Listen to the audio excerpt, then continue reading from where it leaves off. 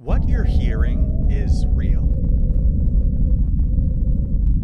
This isn't a stock sound effect.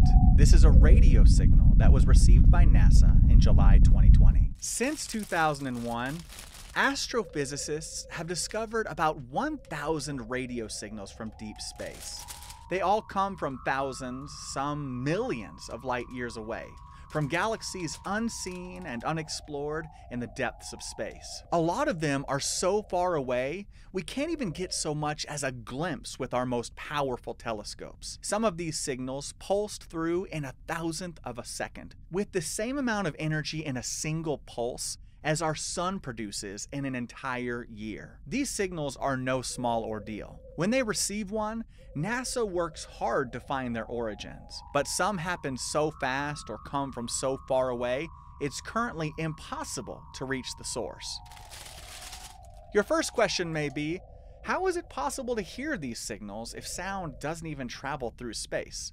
We'll get to that a bit later. As these signals suddenly pulse onto our collective radars as a planet, everyone scrambles to uncover their sources. But out of the 1,000 signals that have been received, they've only managed to discover the sources of 5. What's fascinating about these signals is while hundreds come through with one single burst of energy, some of them repeat the same pattern over and over again.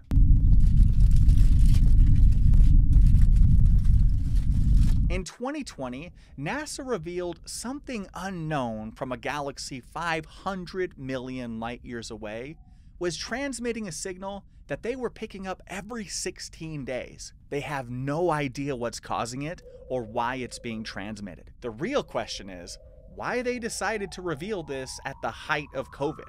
We were already living in fear and paranoia. Why would you throw mysterious space signals at us in the middle of all that? They're also receiving another signal from a dwarf galaxy 3 billion light years away every 157 days. This brings us to GPM J1839-10. In beautiful Australia, the International Centre for Radio Astronomy Research had a mission to uncover the mysteries of space. In 2013, they launched the Murchison Widefield Array, which is a powerful and kind of weird-looking telescope. It looks like a nest of mechanical spiders to me, but hey, if it gets the job done and maybe sort of works as an alien scarecrow, good for them. Just keep them from landing on us. Despite its very alien look, the Murchison Widefield Array is one of the most powerful telescopes on the planet, and it specializes in locating radio frequencies in space. It has an impressive range of 70 to 300 megahertz,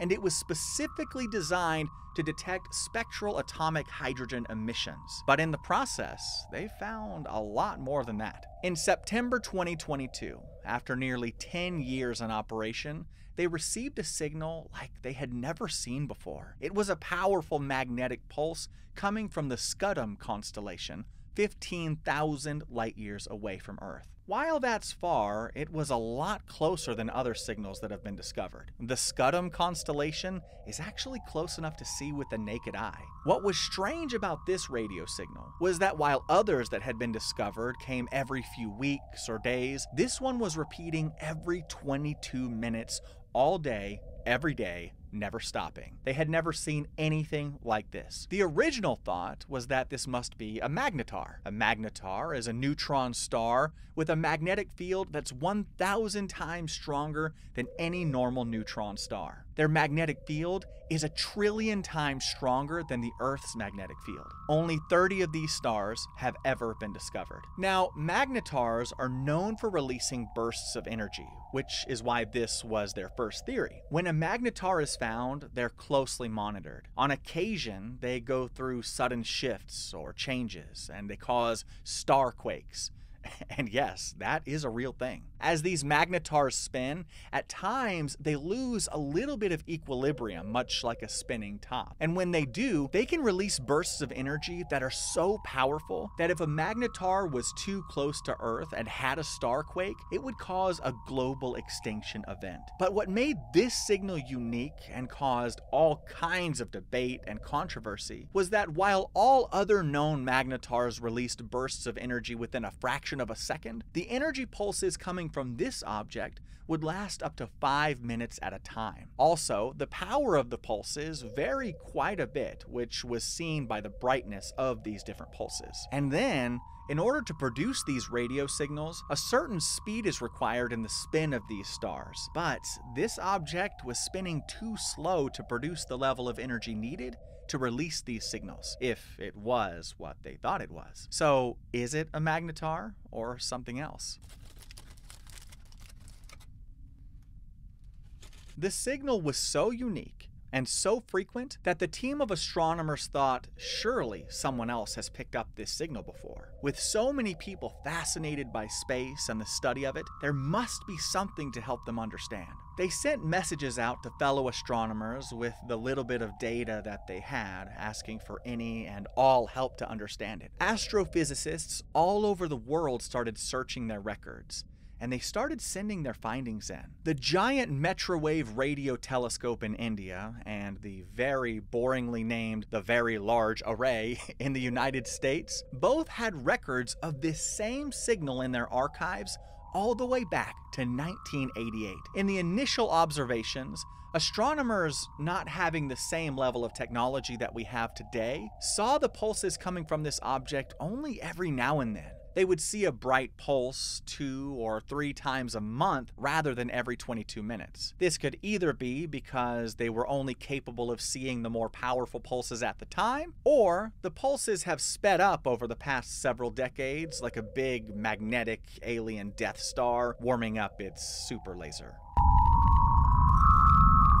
You know what also puts out powerful, sometimes confusing signals on a regular basis? This channel.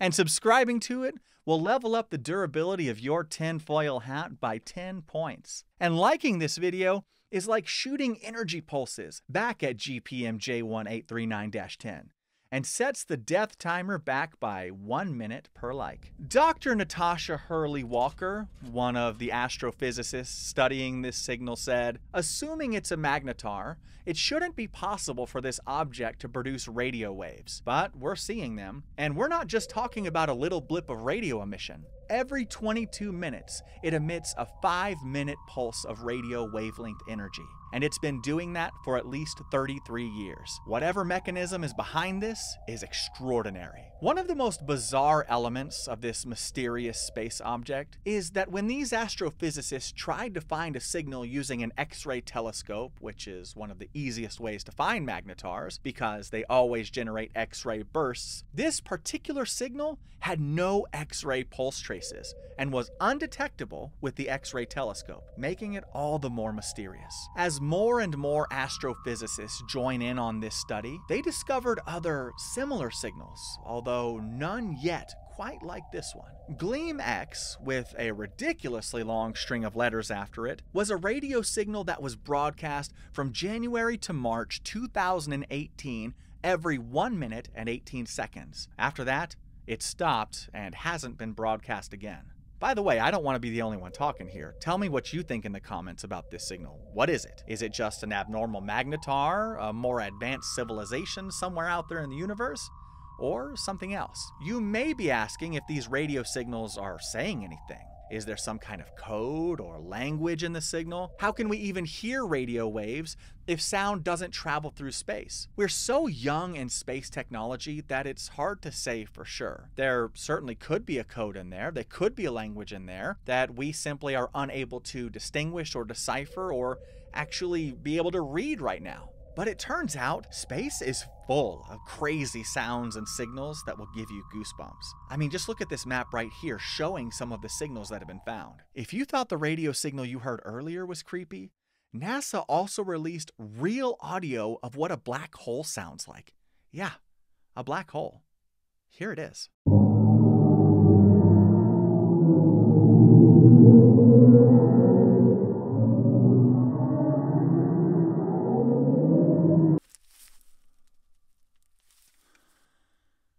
Without a doubt, the majority of the signals that are being heard, these radio signals, they're just, well, space noises. As for the sound and radio waves travel thing, sound waves, as we hear them on Earth, are produced by vibrations through the air. Sound needs air to move. no air, no sound. There is no air in space. So if you were in space and the astronaut next to you got exploded by aliens, you wouldn't even hear it. But radio waves are unique. They don't need air to propel themselves. They are fully self-propelling. So they can travel literally millions of light years, and as long as they don't hit anything on the way, they'll just keep going. Make sure you check out my video on ball lightning if you haven't already. It's pretty wild. What's your theory?